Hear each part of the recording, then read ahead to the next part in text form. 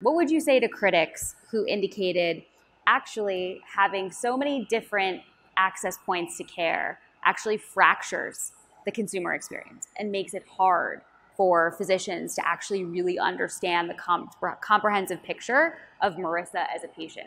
What would you respond to them? I would tell them I agree.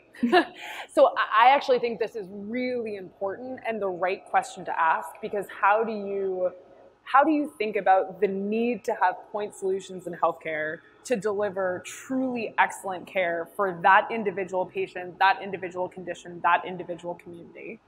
And then the number of point solutions that patients need to navigate, given the increase in how many complex chronic patients we have, that physicians need to navigate, et cetera.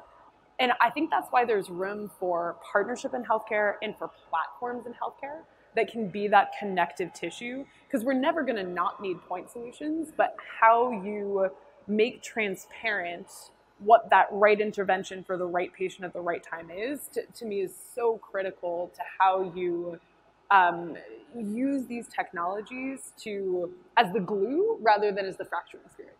I think